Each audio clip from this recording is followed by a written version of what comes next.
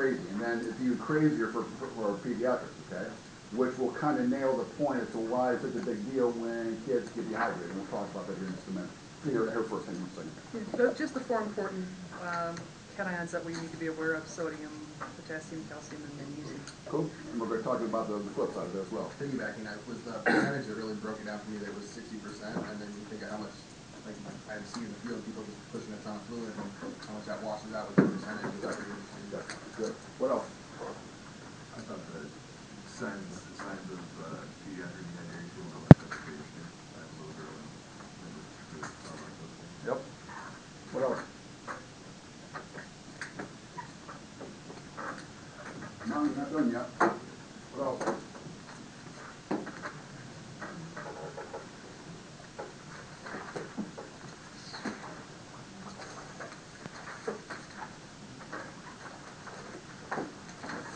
I don't know. I learned more about what we were talking about, active transport, Yep. and passive Yep. transport, and some sort of diffusion or something. Yep. Power. Good. The solution profiles were interesting. That it seems like it's hypertonic for the most part. You said that it's going to pull fluid into the vascular space. And Yep. It's hypotonic. Yep. It's going to go the other way. Yep. And so if you put that back into what we were talking, the context of what we were talking about yesterday afternoon, we talked about isotonic, hypertonic, and hypotonic, and solutions that we give. I mean, solutions that we give in medication, right? Only this, on the other hand, is what the body does for itself. So we're just mimicking, when we do our thing, we're just mimicking what the body's trying to do already. Us, our part in that is very, very small and minute. All right, so let's talk. This is where we're going. We're going to talk about the role of water. You've already told me a little bit about that, and so we're going to kind of hammer that a little bit. We're going to talk about the cations and anions in terms of electrolytes, and we're going to talk about what happens in terms of electrolyte imbalance. You should know it already, but the idea that water is the most abundant substance in the body, bar none. So the idea that our body is in this continuous motion, not only taking water, but giving off in urine and feces as well for that balance. Water plays a part in homeostasis. Duh, you should know that, right? Water is considered the universal solvent for a variety of solutes. What's the difference? Solvent and solute. What is that? Solutes are what you're Yeah, hand second, Chris. solutes are more like a solid type item versus Okay. solvents are more fluid. Okay, so solutes is, solvent is water, in this case, what we're talking about. It's plasma as well, and the likes of other stuff. But in its most simplest form, it is water, what we're talking about. Solute is the electrolytes and glucose and some other things as well. To what you were telling me, 60% of our total body weight is water. In the pediatric population, that's 80%. And pediatrics in this case is defined as being 8 years or less. Of the further breakdown, 45% of the 60% is intracellular fluid. So in other words, fluid that's found within the cell. 50% is extracellular, so outside of the cell. And the further breakdown of the extracellular then is 10.5% interstitial, and another 4.5% intravascular. It'd be good to know those numbers.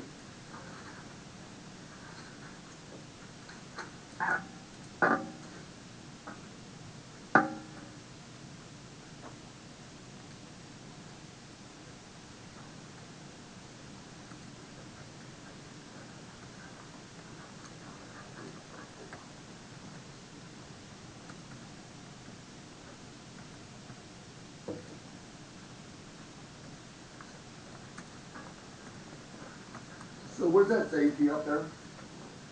We already kind of touched on it already, but what does it say to you? So the idea that when you're thirsty for a reason. It isn't just because one day you wake up and say, I'm going to be thirsty today. The idea that when you're thirsty, the body is saying that we need some more water or solvent in terms of maintaining that homeostasis. Vice versa, that if we've had too much water, the idea that you can have water poisoning by taking in too much water along the way, it works in the opposite direction. The body will react in that direction to try to get rid of all that fluid that's on board. So this is a different way of looking at that. 75% of our total body water comes from intracellular, 25% comes extracellular. So there's a further breakdown to the extracellular, 17.5 interstitial, or plasma, 7.5 intravascular fluid. So the idea in terms of both sides of a cell membrane, intracellular and extracellular.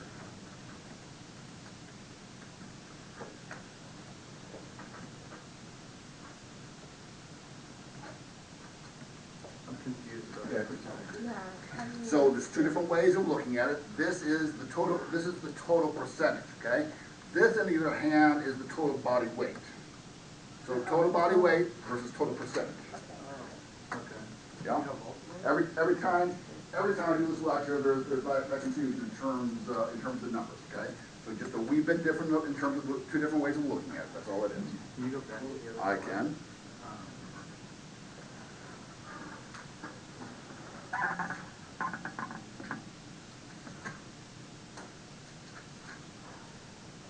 Which one would you want us to focus more on, or Yes. more of the graphic?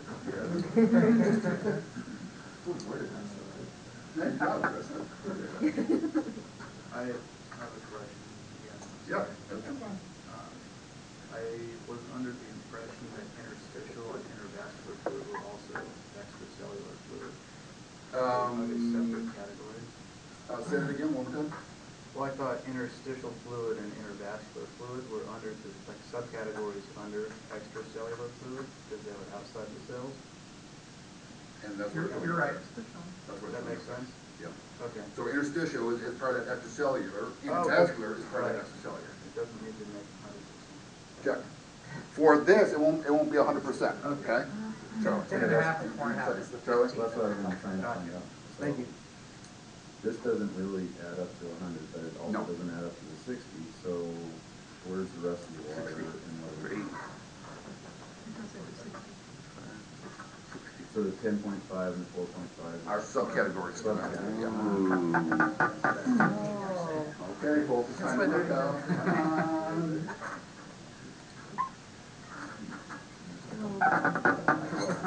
Y'all good with this one? Can I go? Absolutely, yeah. Can we get this from there?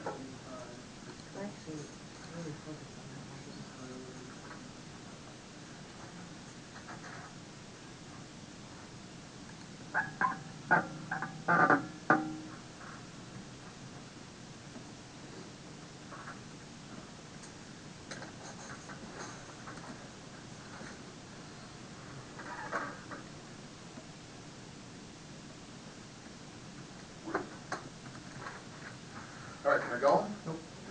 Not yet.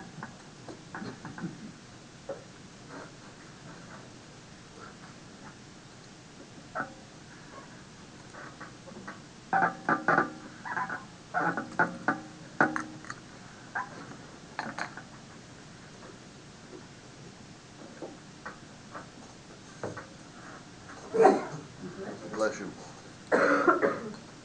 Sneezing and coughing. Come on, guys, get healthy here. Can I go?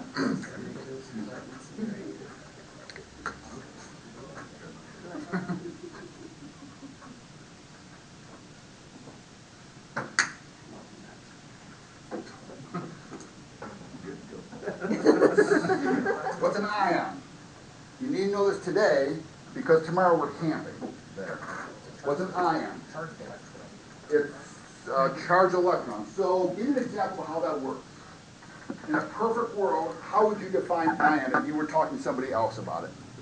Molecule gets disassociated, leaves positive or negative charged ions or electrons within the solute. So a great example to that, and you're spot on with that. So a great example of that is if you take something and you put it into water, it's going to either become positive or negative in nature, which is essentially what goes on with electrolytes in terms of cations and anions. It's moving the fluid. It's either going to be a positive charge or a negative charge. So that's where we're going. So tomorrow we're going to talk about ions in the sense that Electrons are a negative charge, neutrons are a neutral charge, protons are a positive charge, okay?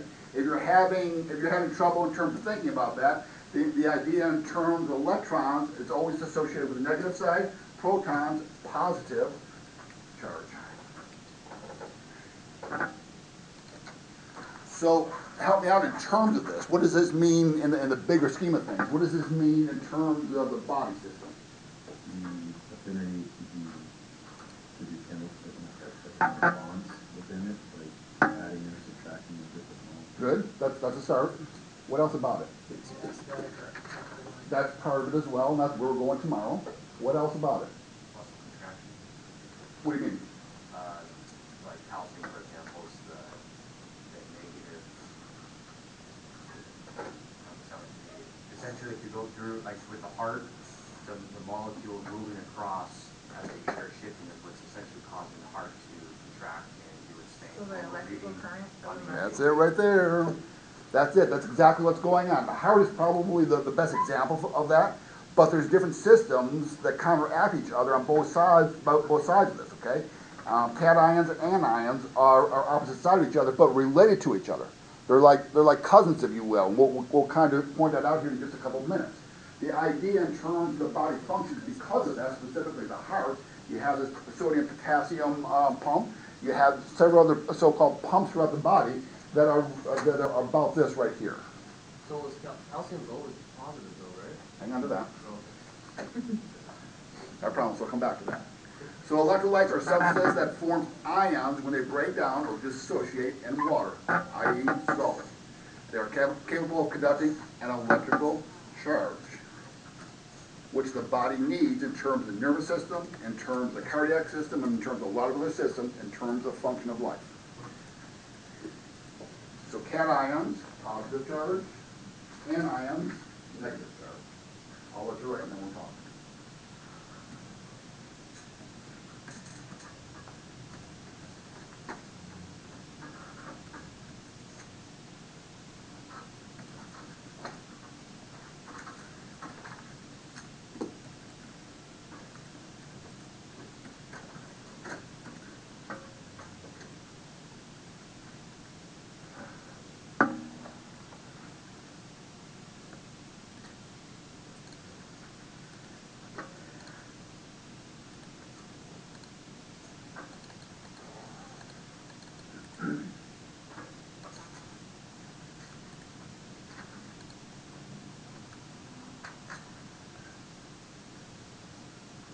So let's think about this for just a wee bit.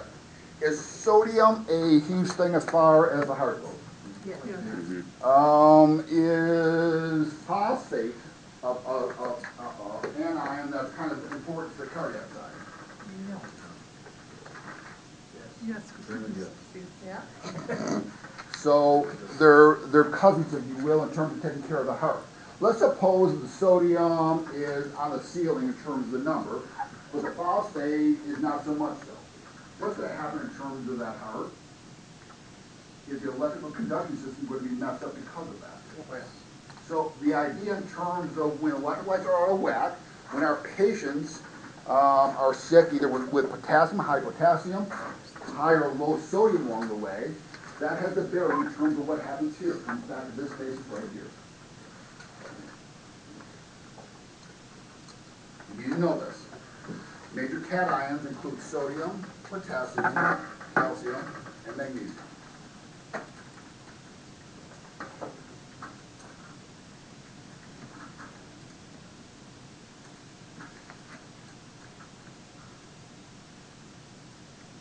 Do we need to know the double plus? No. No.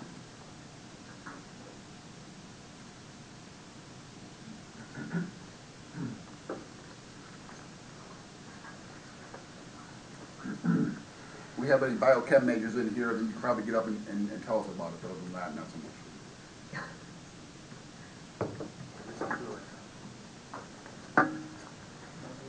Is it in this order, like the No. most is sodium, no? But the one that gets talked about, obviously, is sodium, but it doesn't mean that they're all equal in the scheme of things. You can't have one without the other. Can I go?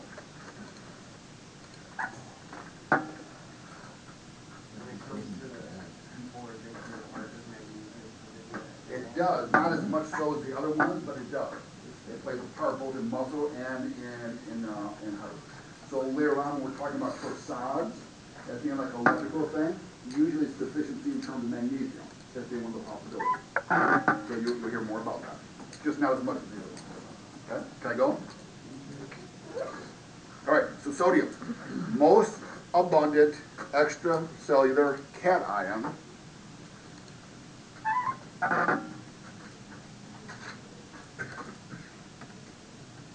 responsible for maintaining fluid balance in the body.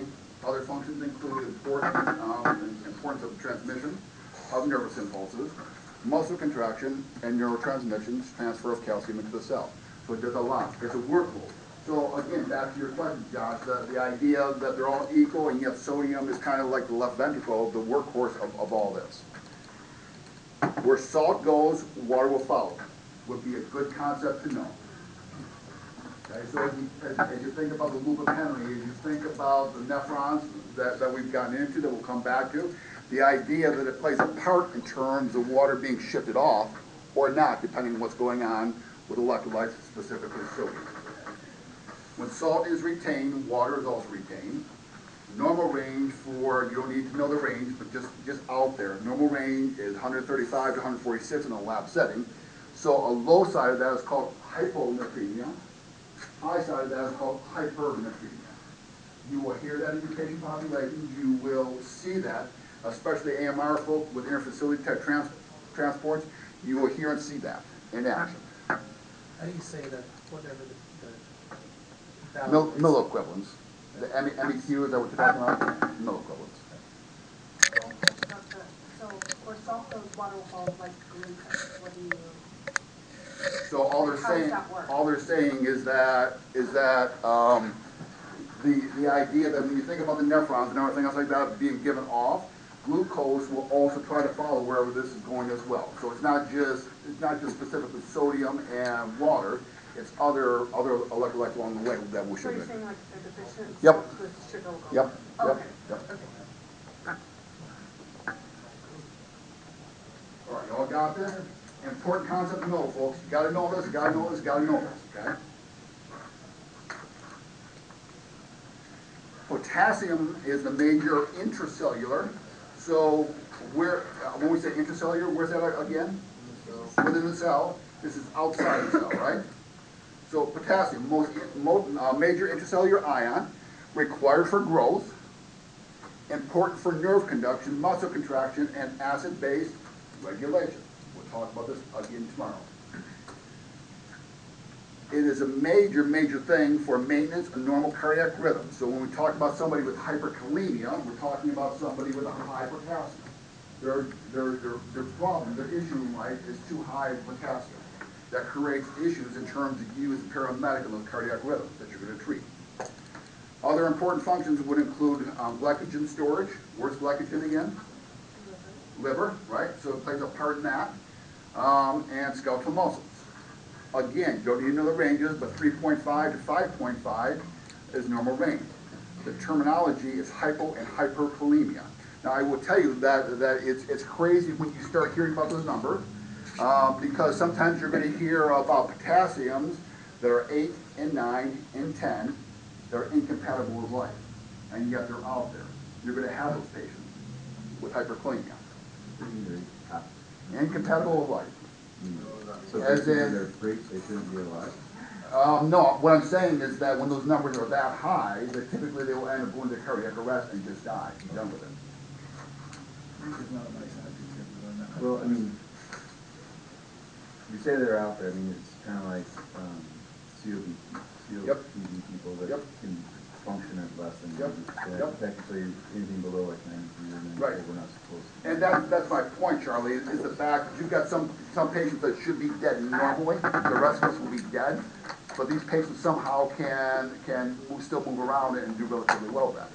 Not for long, but they can. What neutralizes potassium? So you're going to end up giving calcium in a pre-hospital setting. In hospital, something a little bit different. They will give if it's hypokalemia, they'll end up giving some potassium for that. And you'll have patients in the pre-hospital setting that will be on potassium. taking potassium every single day For this. because of that. Okay. And hyper, the number's gonna go up or down? Say again? Hyper is going to be high, so you want to bring it down. So what number, we might get into this, but what number do you start seeing a live QRS? Oh, yeah, great question. It varies from patient to patient, but typically when you're getting up to around a 6 or so is when you'll see a widening of the QRS. Not very much. Not a whole lot. And again, folks, if you don't realize it already, this is like a tight rein in terms of this entire thing.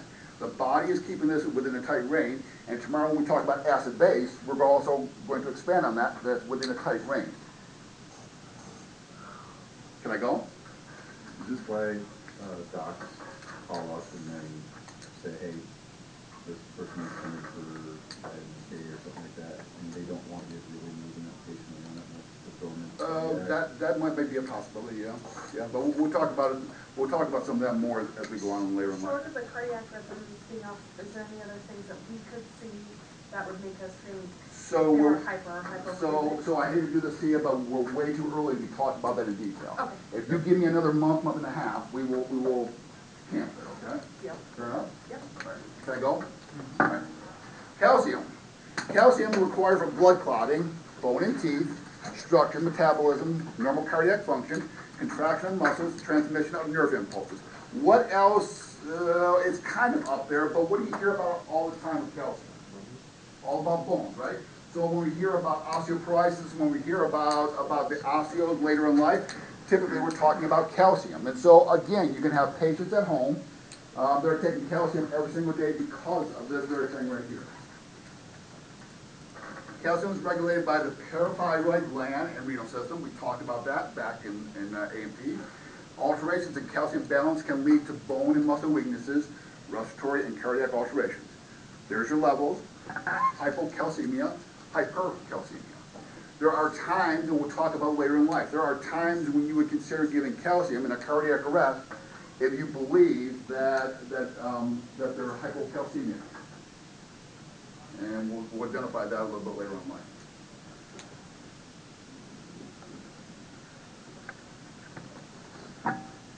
So you give it if they're hypercalcemic? Hypocalcemia.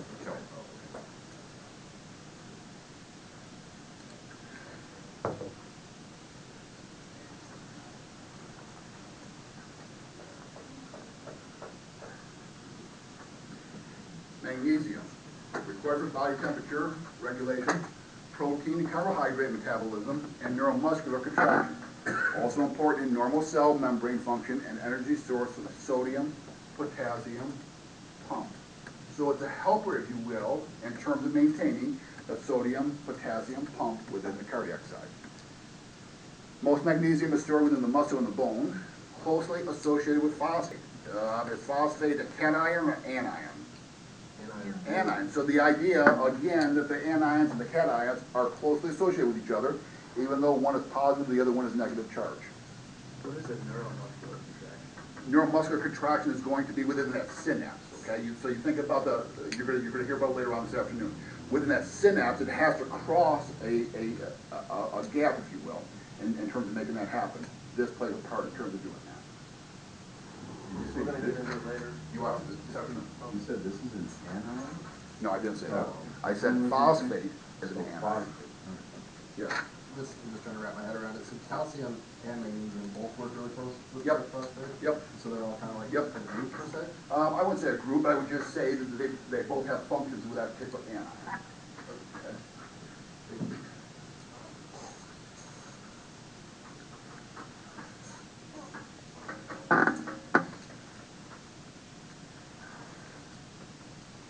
All right, so flipping the switch. Major anions would include chloride, bicarbonate, and phosphate. You don't need to know about the chemical term. You don't need to know about the negative side of that. You do need to know these three, however. Chloride, major extracellular anion, negative charge balances positive charge of cations. What is this associated with? What we just got finished talking about? Sodium, right? So this is the offer, this is the buffer, if you will, to sodium. So this is they both do major things in terms of the cardiac side of it. Okay? So one balances the other. Major function to maintain fluid balance and renal function. Normal range, elevated levels, acidosis with too much. Too little, retention of water causes edema.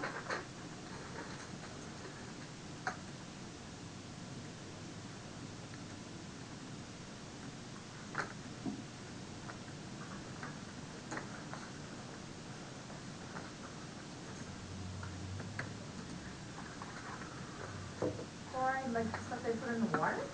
Same thing? Not the same No, thing? not the same. Well, Put a gallon of chloride in your body probably wouldn't work so well. Is there a term for hypochlorite? No, not that I know of anyways. There may be, but that's no excuse. Bicarb. This is where we're camping tomorrow. So the starting thing is, in this particular case, you need to know that HCO3 equals bicarb. You know that. It's a major buffer in the body. It's responsible for maintaining acid-base balance. This is where we're going tomorrow. This is the big boy that we'll be talking about tomorrow.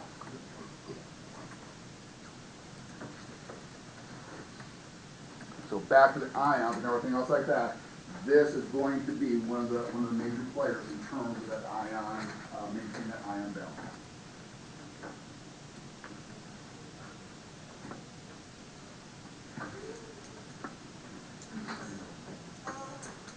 Phosphates helps maintain acid-base balance in intracellular space. Important energy stores closely associated with magnesium, anion, cation.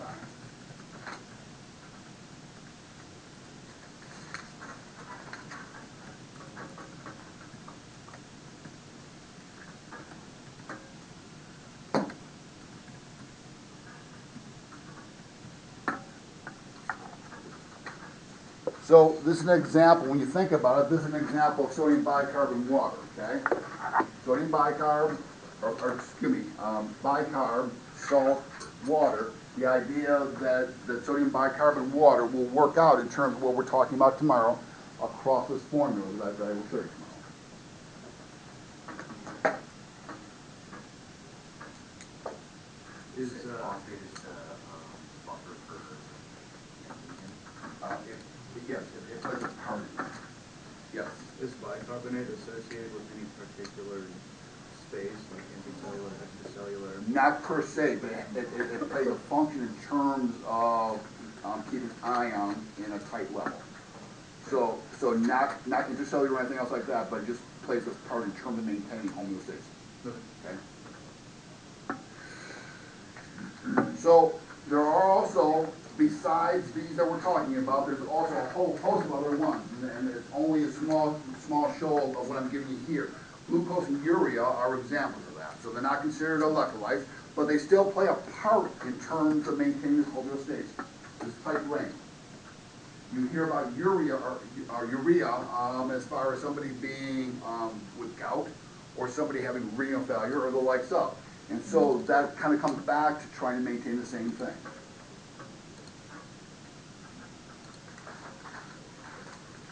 Sorry, what is urea again? Urea is just it's a molecule, considered a molecule, doesn't have a particular charge, okay? So remember we talked about the neutrons as being no charge at all? That'd be the example of this here. And what is the purpose?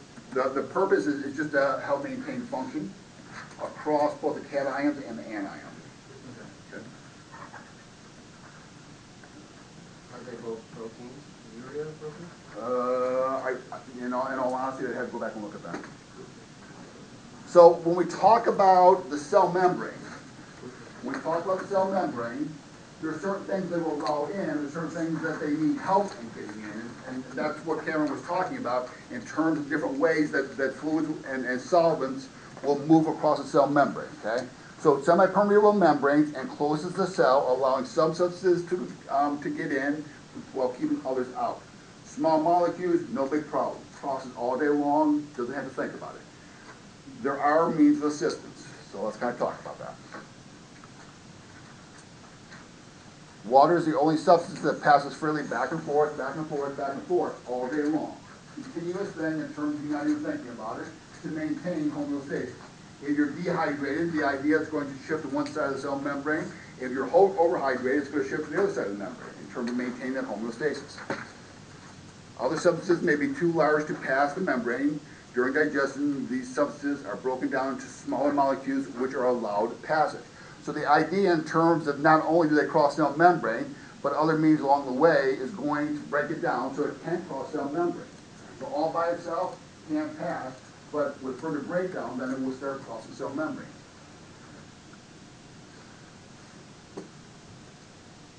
Every healthy cell has an outer membrane that separates the cell contents from the fluid that surrounds it. So that intracellular, extracellular is what we're talking about there in terms of a healthy cell.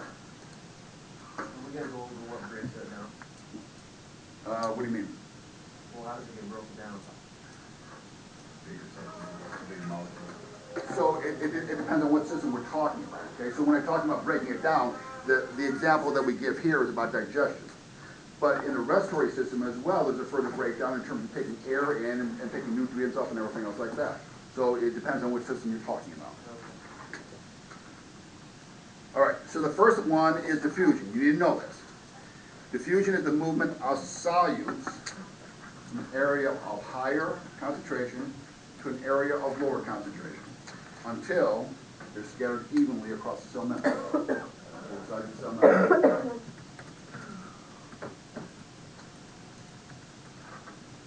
With diffusion, no energy is required. Examples of this would include oxygen. So a couple of weeks ago, we were talking about the respiratory system. We were talking at the vascular system. We were talking at the cell level.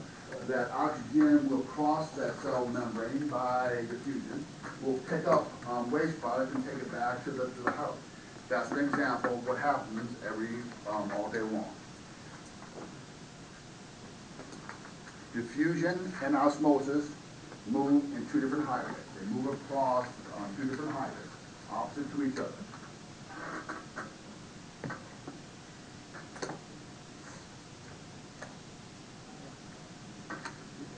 That's true, regardless of which way it's going, Yes. right, in or out. Yep, absolutely.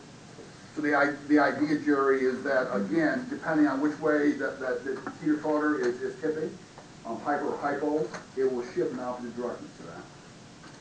It's kind of like a buddy breather for an air pack. Yeah. Use low, plug high ball Yep. in. I hadn't thought about that, but yeah.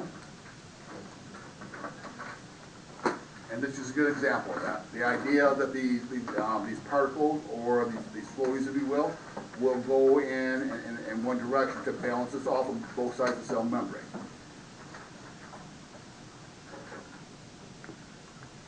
Osmosis, then, is about fluid. It's about solid. So it goes from an area of lesser concentration to an area of greater concentration.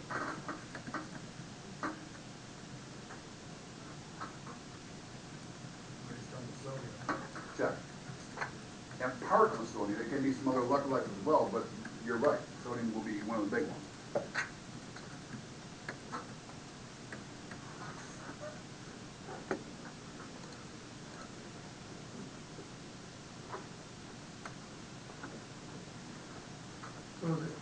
So to simplify this in my Yep. brain, essentially, regardless of which side of the semi-permeable membrane you're on, you're just trying to get to the same ratio, Yep. parts per So, this. exactly. So you want even balance on both sides of the cell membrane is the easiest way I can explain.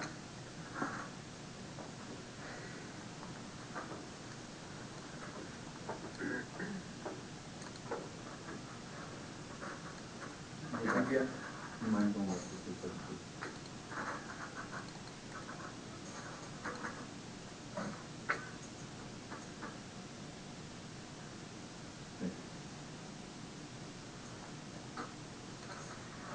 and again, a diagram that shows that in terms of osmosis working in the opposite direction. So there's something that's called osmotic gradient. Anytime you hear gradient, what's going on there? What's the difference? There's like a huge difference on one side versus the other, okay? So if we're talking about osmosis, which is what we are, osmosis gradient, even more simply is floaties to fluid in relationship to the body, isotonic, hypertonic, hypotonic. So everything we're talking about, again, is osmosis and diffusion going in opposite directions maintain this balance. When there's a huge gradient, i.e. when it's huge on one side versus the other, this will go into overdrive in terms of trying to balance this out.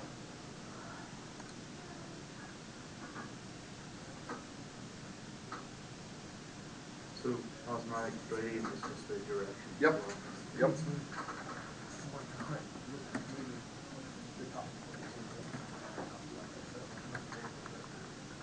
Okay, so we talked about this yesterday, but let's talk about this a little bit differently today in terms of isotonic versus hypo, and then osmotic gradient a little bit more.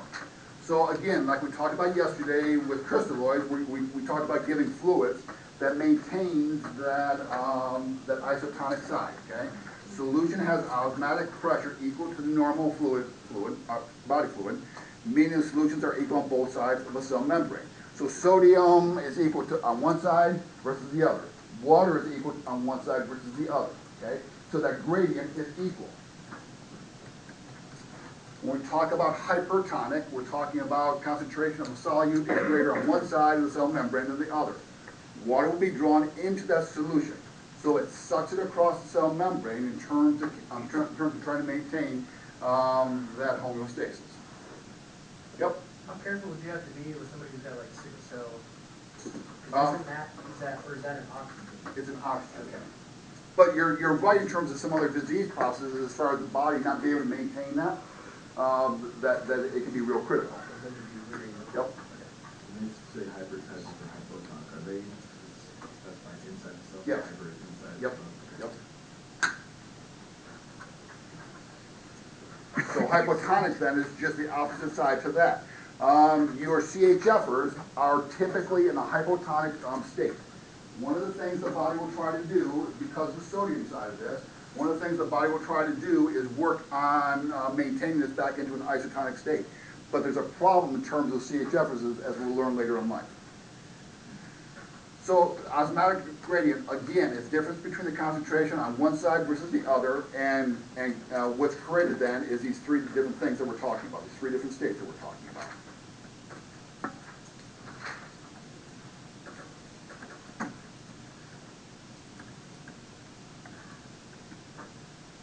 So, real quick on the saline that we give, it's a hypertonic.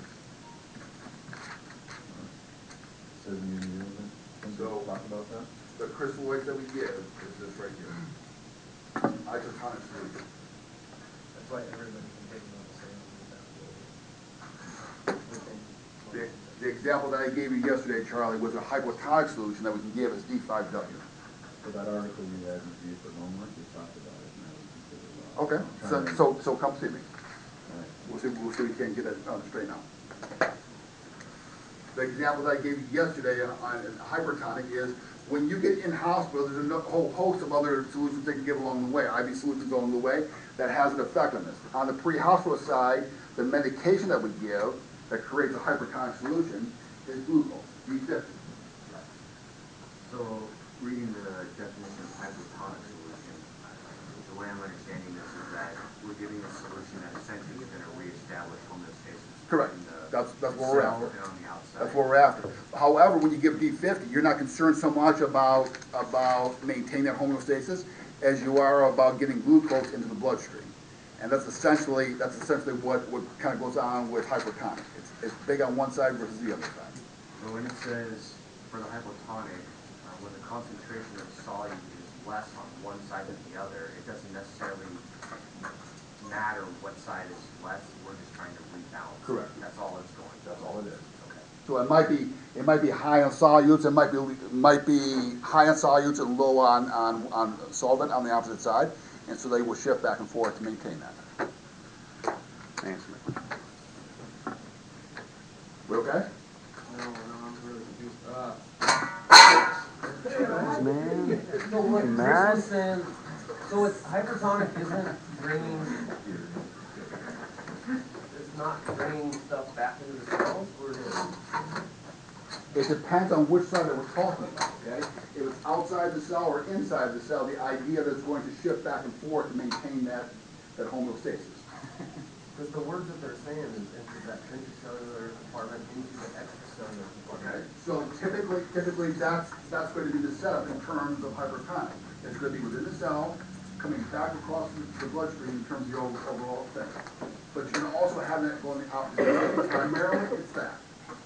Primarily, it's that. Primarily it's hyper. Say again? Primarily it's hyper. No, primarily it's intracellular to the extracellular. Yep. All right, so these three again you need to know. Substances are moved across the cell membranes by three other means. So we've talked about osmosis, we've talked about diffusion. Let's talk now about three other things. We're talking about passive transport, which we basically have with osmosis, right? No energy required. And then active transport and facilitated transport. Passive transport, again, doesn't require energy, water. Active transport, on the other hand, I'll let you write and then we'll talk.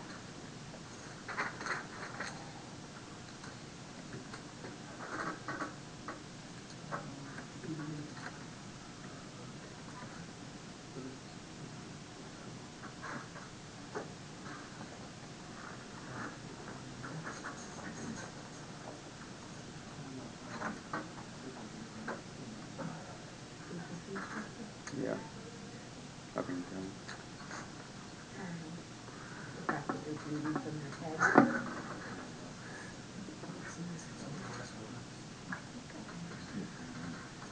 I thought active and facilitated was the same thing. I think there's like maybe like one thing different that changes. I think facilitated is when it actually isn't facilitated when something picks it up and then brings it to the cell nucleus. Like facilitate, you know what I mean? And active is just the pump, right? I think so. No, seriously. They're trying to like correlate words with each other. Yeah. Facilitate, so it's facilitating your, facilitate something you actually Yeah. bring alongside you. And active is like you're moving. So I'm active and hyper, you're the facilitator, you're always bringing people in. What? Makes no sense whatsoever. Makes sense to me, okay? Yeah. You put that on the test. You know what? What? I will. You tell me. You tell me what. What's that? I tried. What's that? The stomach flu. I guess use the antibacterial transducers. So, it says moving the substance across the cell membrane across the osmotic gradient to the rate of greater. So it's against the osmotic gradient? Does that make sense?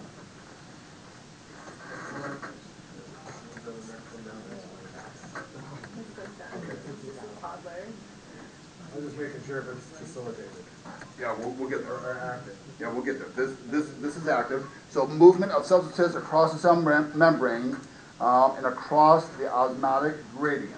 Okay, so remember, gradient is like a hill, and so it's pushing it up that hill.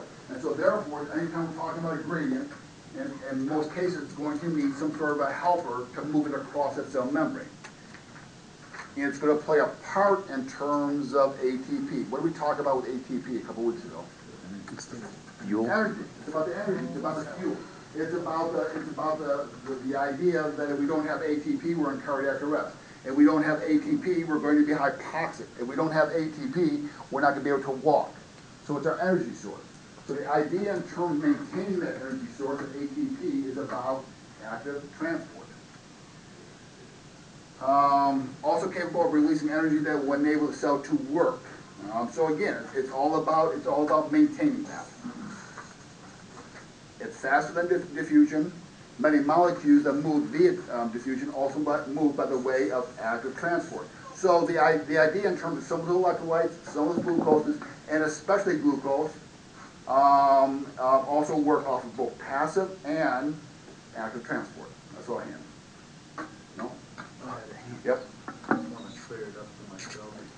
So active transport is moving solutes or whatever against the concentration Yes. gradient, Yes. and osmosis and diffusion are part of precipitated. So the difference is that osmosis and diffusion require very little energy. This, on the other hand, is going to be involved in pushing things up a hill, osmotic gradient, and certain cells or certain things that can't float across that cell membrane without a helper. So osmosis and diffusion are passive? Yes, Okay. yes. Whereas this is going to require some energy, and that energy is ATP. You're giving up ATP in order for this to perform itself. Okay. No big deal, in a normal basis, no big deal at all. It happens all the time. But when our patients start getting sick in terms of being in cardiac arrest, let's say, there's no ATP present, which is part of the reason for us working in cardiac arrest. Okay? Okay, so active transport, facilitated diffusion. Facilitated is a helper, right? So facilitated diffusion, we already said diffusion is what? Diffusion all by itself is passive, but diffusion is what? What are we moving with diffusion? Solutes, right? So this is a helper for solutes in terms of moving across the cell membrane. Specific transport protein is utilized to bind a molecule to transport across the cell membrane. Insulin to glucose is the most classic one. It's not the only one, the most classic one. So the only difference is between active and, or one of the differences between active and facilitated is active is solvent and facilitated is solute? Basically, yes. Okay. It's more elaborate than that, but at its basic thing, yes. Those are where the pumps come in? Yes, Okay. exactly what pumps in.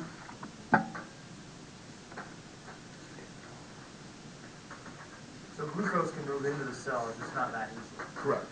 So this helps So it. here's the way I always think about glucose in my pea brain, okay? And that is, remember back to the days of Fat Albert, right? So Fat Albert had trouble getting inside of a doorway, right? So Fat Albert had his buddies to push him inside of a doorway, right? That's exactly what this is in terms of insulin having to push the glucose, because it's a big old blob across the cell membrane. When we start talking about somebody that is hyperglycemic later on in life, when we talk about that, the fact that they haven't taken their insulin in a number of days, there's no insulin to push the cell membrane across that cell, or push the glucose across the cell membrane, so it's just sitting there. It's just sitting there in the system doing absolutely nothing, not getting to where it needs to be. That's the deal in terms of hyperglycemia. That's why it's a big deal. And Hypertonic deals with active transport only, it can't deal with hypo, correct? correct. Okay, and vice versa. Vice versa, yep. Yep. So in that example of Fat Albert, his buddies are the facilitated diffusion. Check. Buddies are insulin. So It's a helper protein. So yeah, the example I gave, but you're right. I mean, in the end, it's buddies to push them across. I can relate. That's why I gotta break it down to my pea brain, guys. All right, so any questions about the electrolyte? It's brief, and yet it gets deep in a real hurry, right? So go back and take a look at those things in terms of knowing the differences, knowing the terminology, knowing the cations, the anions, and what they do, and everything else like that. Okay? And again, if I'm sitting in your seats, folks, come tomorrow morning, you want to know this stuff. Okay? That will be the basis of where we're starting tomorrow morning. Okay? Any questions? So we've already talked about ad nauseum about homeostasis, right? We said that the body's determined to maintain its own self. And so the idea, the way that it does that with water, as we talked about earlier, is by balancing it between intake and output. Intake and output. Several mechanisms work to help maintain that homeostasis. Well, on the intake, this is what we normally take in on a given day. Those of you that do the study group at a bar, let's say, happen to take in a little bit more on that particular day, but on average, we take in somewhere around 2,500 cc's a day. We typically will do that with liquids, with foods, with metabolic sources.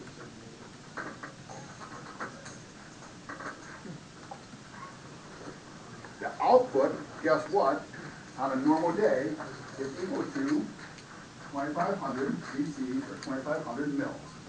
The way we do that is through our lungs, through our kidneys, through our skin, and through our feces. So let's put this into play for just a wee bit. Do you see any problems in terms of some of our sick patients concerning the previous slide in this? Their kidneys are usually, a lot of them are compromised. Okay? So to that, let me kind of paraphrase what I hear you saying.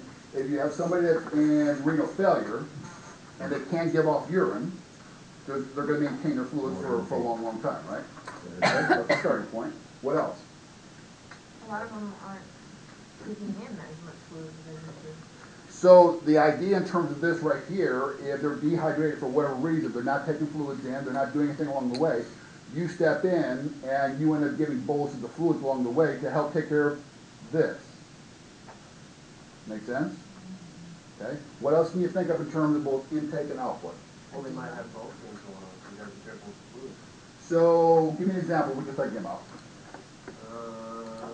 Great question.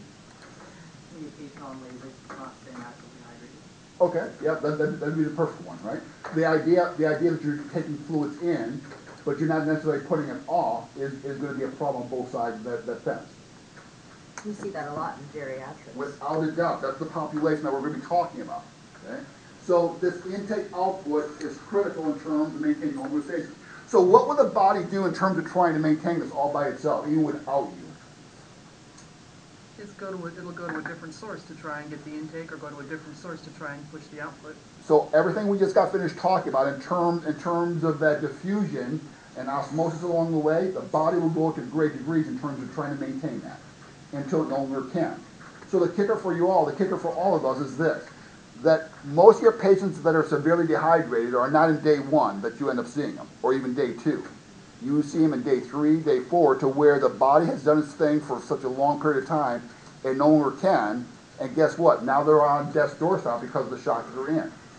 So this is how you and I kind of interplay with this thing. Typically we don't see them in the acute phase of, you know what, I just started with diarrhea today and now take me to the hospital.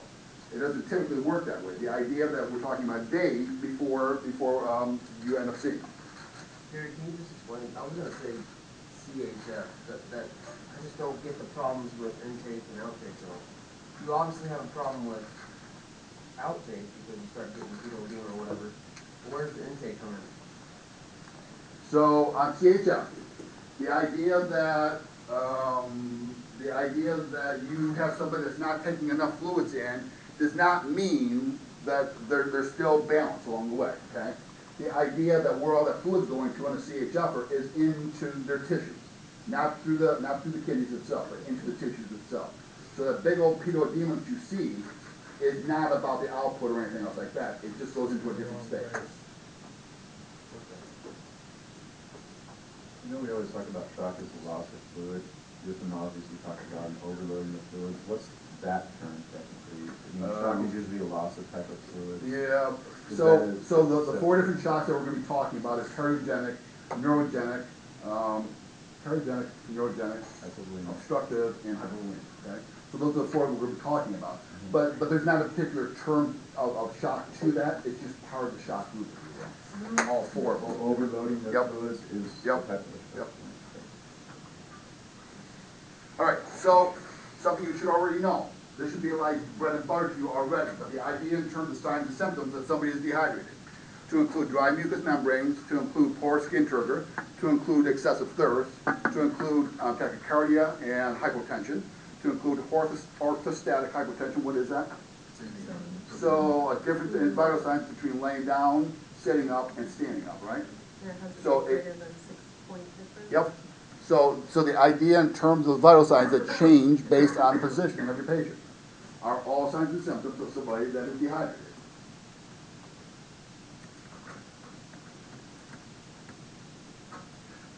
When we're talking about kids, because they're not going to upright and talk to you and say, you know what, I'm dehydrated today, do something for me. Doesn't work that way, right? You walk in, and these kids are lethargic. You walk in, and mom reports that dry diapers that is normally wet. You walk in, you hear about the fact that this child's been having diarrhea over the past day or so. Sunken fontanelles, we talked about this a couple weeks ago. Sunken fontanelles is associated in part about dehydration. So that anterior fontanelle that we talked about last week is in part an indication here of dehydration. Crying without tears, capillary refill greater than 2 seconds are all signs and symptoms in the pediatric population of dehydration. And by the way, whereas you and I can compensate for this to the nth degree, these kids will die within 48 hours or so, sometimes less, sometimes more, 48 hours or so in terms of being dehydrated. You can play a part in this in terms of what we're going with.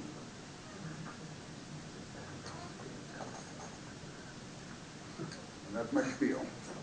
A lot of stuff there in a short period of time. Do yourself, go back and do yourself a favor, go back and take a look at it in detail. You're going to need to. Questions at all? It's 10 o'clock straight up, come on back at 10 after.